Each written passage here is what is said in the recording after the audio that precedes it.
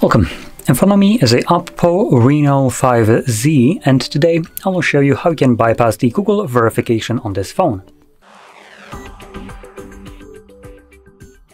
Now, to get started, number one, you can see that the device is locked. It's locked using a pattern, and if I close this, it's also locked using the Google account. So throughout the process, I'll show you how you can bypass this and then completely remove it. But for this, we will unfortunately need a secondary device that can be any kind of phone that is running Android, which will give you access to the Oppo phone clone or clone phone application. So that's basically what we will need as a secondary phone.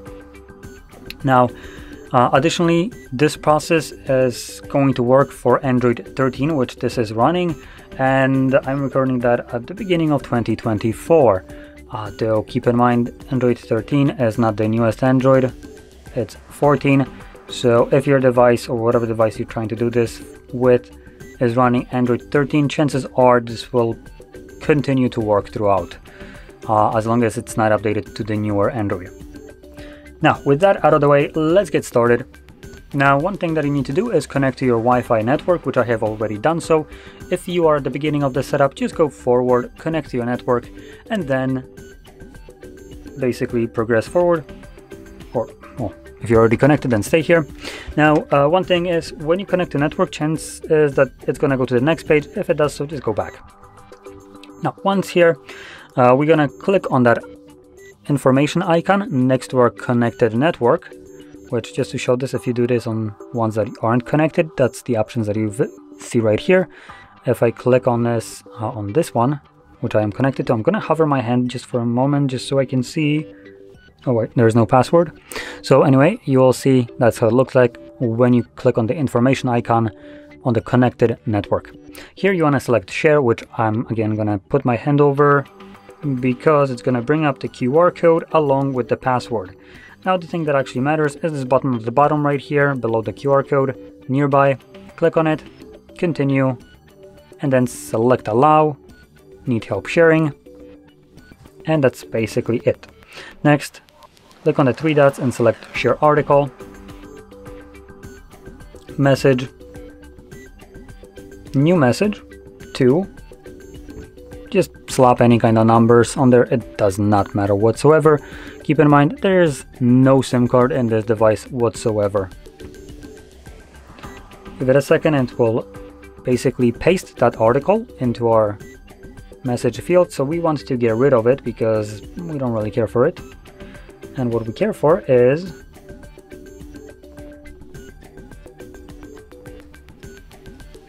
YouTube. Now, it is important that you put in the www extension before. If you don't, and you send this and try to open it up, it's going to open up YouTube in a pop-up view. It's not what we want. So when you add the www extension, it actually opens it up in its full-fledged application form factor, and that is what we need. That version has more options, which we will need to utilize. So just keep that in mind. So from there, we're going to send it, which this message isn't actually being sent to anyone. As you can see, not sent, because there's no SIM card and the number doesn't exist. Now, in this pop-up right here from our sent message, you want to click on top to load preview and then click on the image of YouTube, which will obviously open up our YouTube. Now, here we're going to select the account icon, settings, about, Google privacy policy, which opens up Chrome, select without using an account. No thanks. And then at the top, you want to navigate to HardReset.Info/bypass.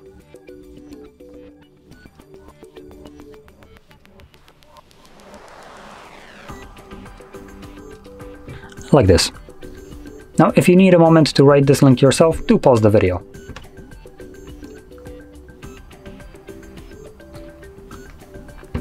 Continue with recommended.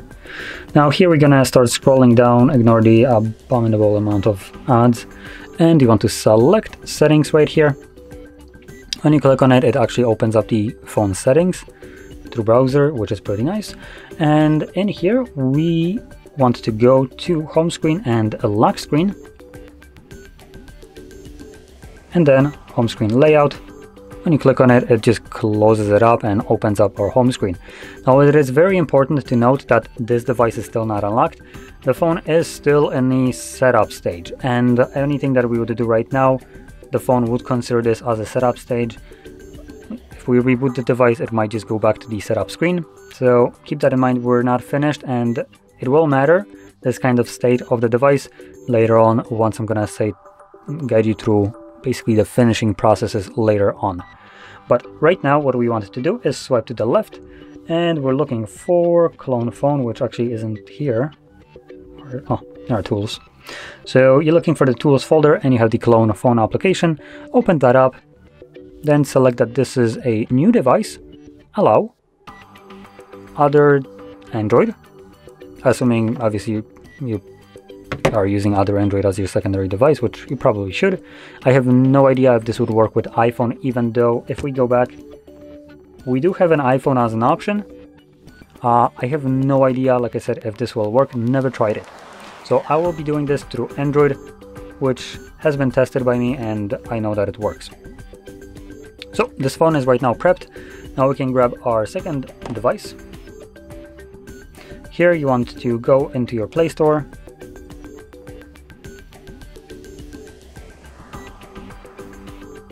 Search for clone phone. I already might have it installed. There we go, Oppo clone phone. Okay, I don't, so I'm gonna select install.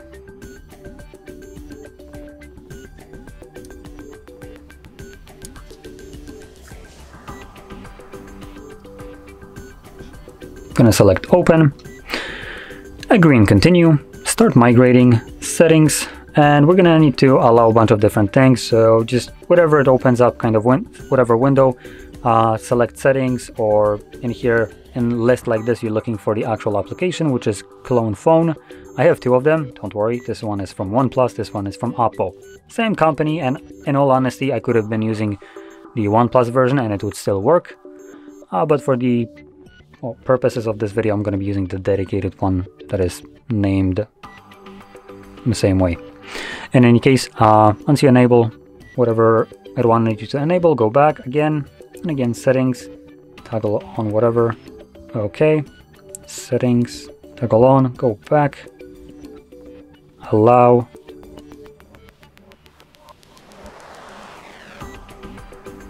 and we're good to go. So now you can see camera is launched.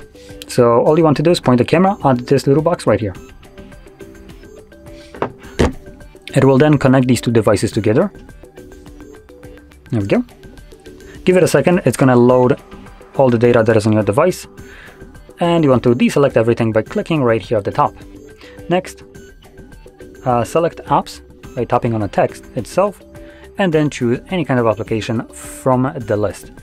Now, I do recommend selecting an application that is smallest in size. So something like Google Podcast seems to be the smallest one. Let's see if there is anything lower than this. Oh, there we go. Oh no, that's 117, not one.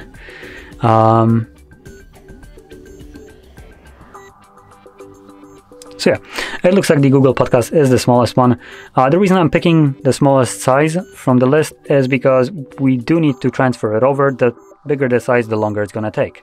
So it's just kind of more convenient to pick something that is smaller. In this case, it's gonna take shorter amount of time. Next, I'm gonna select next. Actually, before I do so, I'm gonna go back. Never mind, I guess I'm not. If understood, start migrating.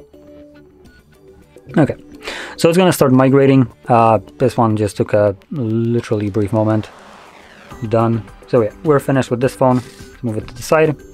Next, you can see on the phone right here that the migration has been completed. Now, it says that migration report successful 0, failed 1. You probably will see the same thing. It does not matter. The fact that it tried to migrate and it technically completed the migration is all we need. The fact that it didn't actually migrate anything does not matter.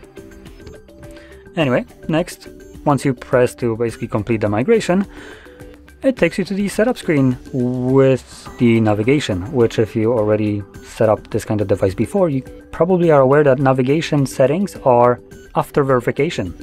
So right here, we're just going to select our navigation method. I'm going to skip selecting any kind of screen lock. I'm going to select done and get started. And this finishes up the setup. Now, that being said, the phone is still not unlocked. We just managed to bypass the verification.